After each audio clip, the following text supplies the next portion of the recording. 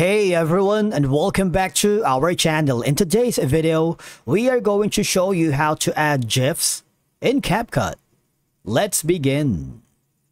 Adding GIFs in Capcut is a great way to enhance your videos with playful, animated elements that can capture your attention, emphasize emotions, or even add humor. Because for one, GIFs are widely used on social media platforms to make content more engaging, and adding them to your videos in Capcut is a fun way to level up your editing. So once you open the Capcut app on your mobile device, I want you to click the new project to begin your work or to start from scratch. But if you have already an existing project, just click on it to begin editing.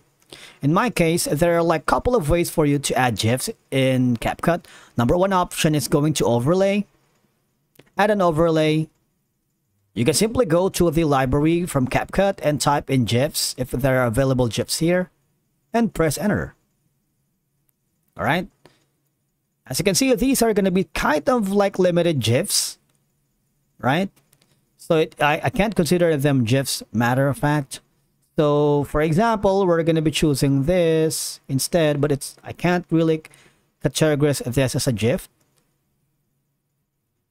But if you want, let's put that small GIFs right here. Is it kind of like an Einstein?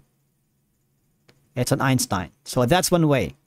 Another option is, I want you to go to this website called Giphy. Alright? And you can search for GIFs, stickers, and clips.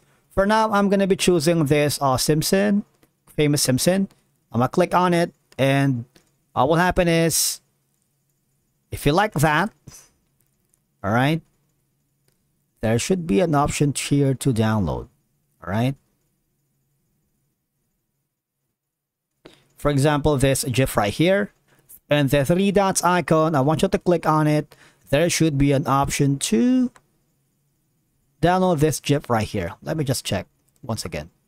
The options. Now all I have to do is tap and hold to copy GIF. And then click on the download image. Now I want you to click the add overlay and locate that GIF.